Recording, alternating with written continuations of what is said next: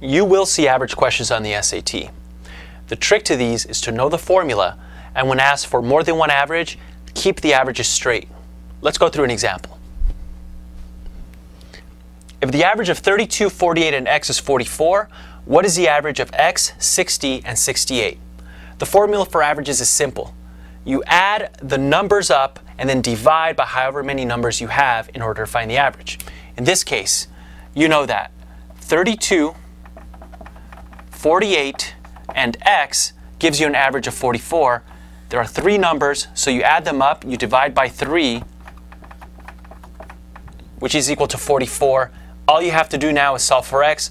32 and 48 is 80 plus x equals 132. X is equal to 52. Now, if you notice, one of the answer choices is 52. That's a distractor answer choice. Don't answer that. You're going to want to avoid making that careless error.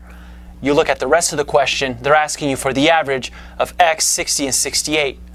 Now is when you have to keep them straight. Write out an entirely different average. X you know to be 52. And then you have 60 and 68. It's a second average. You divide by the numbers that you have, which in this case are 3.